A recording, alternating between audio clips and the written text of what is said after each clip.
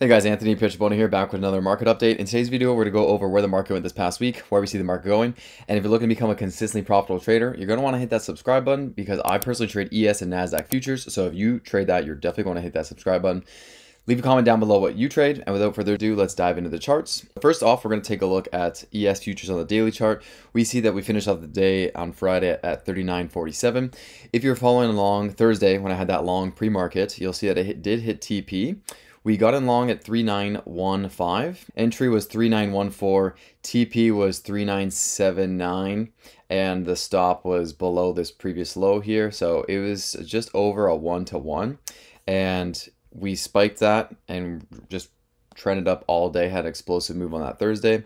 If I break it down to the 1 hour chart, we did have this base at the high 38s and then came down, and we were trading around just below 3900 on that market open on Thursday. And then we just off to the races, hit the TP. I got out, and I said in the previous video I would look to short. I said I would personally look to short from that 3950 area up into the 3980 area, and we had a rectangle here. I got rid of the rectangle because I actually think there's a little more upside that can come this week before we resume the downtrend. So, I had this rectangle drawn from right here, and I said great short opportunity is at about 39.50, and that translates up to about 39.80 to 39.90 on ES futures. I personally didn't get in that short on Friday, so I actually missed the move down. Because again, if we go to the 1 hour chart on Friday, that would imply getting back short again at 39.80 or 39.90. If I did that and I got back at 39.80 and we have maybe TP at the support here to the left, we would have hit it on Friday, because Friday morning pre-market we hit 4,000 and then we kind of just trended straight down. So that would have been a good trade, but I personally just had a few scalps on Friday. I didn't have anything major because I just had been on such a good streak that I was kind of mentally taxed. Wanted to wait till the weekend, do a full review, and then see where we want to do. Friday we sold off. We made a higher low again at the 39.40 to 39.50 area. Previous lows here at 39.20, other lows here at 38.70s, and then the actual low here at 38.40. So as you can see, bouncing up, higher low, higher low, higher low. And I personally think what's possible is we actually push and sweep these recent highs made at 40.10. So on ES futures, I'm actually taking a long on Monday, or I'm looking to take a long, and entry is going to look as follows. 39.50 as an entry. Stop being below this swing low here. So this is where I honestly may not take this trade because it's not a good risk reward ratio, and if I do, it's one of my smaller size ones because I have to respect the risk. The risk is 88 points of downside.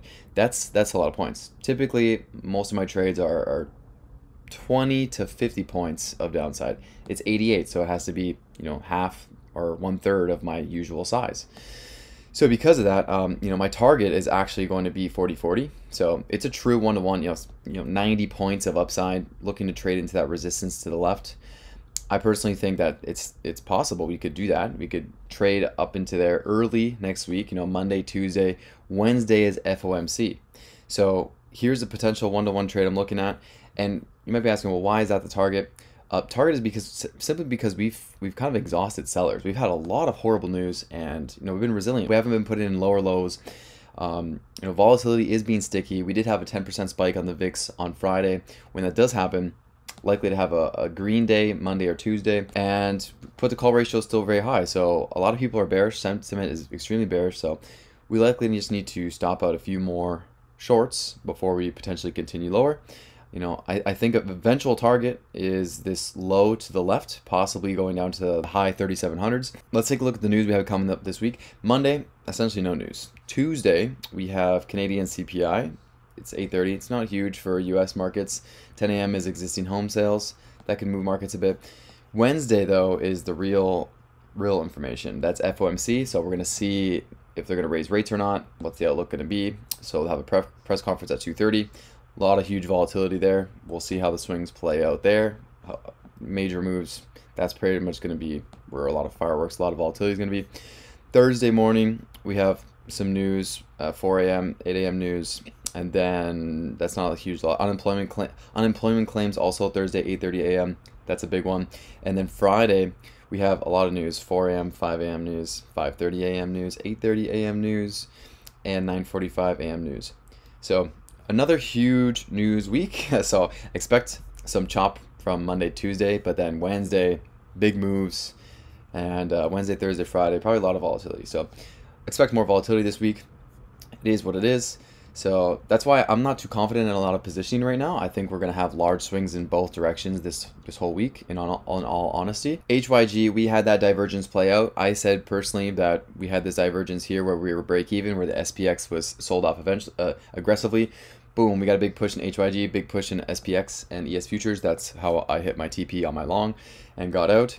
And then Friday, the market sold off, HYG sold off, and we are back to where we are exactly with HYG. So again, from February 21st to March 17th, smart money hasn't moved, whereas on the SPX, you can see that from February 21st to the Friday, we still sold off aggressively. So that could mean that we have a little more push to the upside before we continue lower. And if we go and drop the fib retracement on SPX, same idea. You'll see that on SPX, we could trade into the 50%. That's why I have an alert at 4,000. And then 618 would be at 40.45. And there is some resistance there. So likely targets, honestly, is the 4,000 on SPX, possibly 40.40 as a high before we continue lower. But I'm not going to be getting into any shorts yet because there's really no signals, no reason for me to get in shorts right now.